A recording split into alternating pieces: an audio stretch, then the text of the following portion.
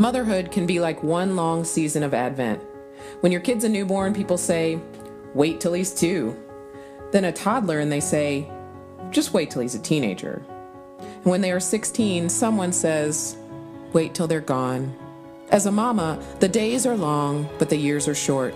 Our wait for new life, for new birth, can seem so long in the day of mourning, pain, and oppression. But when we look back at what we have made it through, we can see how we have had moments of joy, stretches of triumph, and experiences of hope.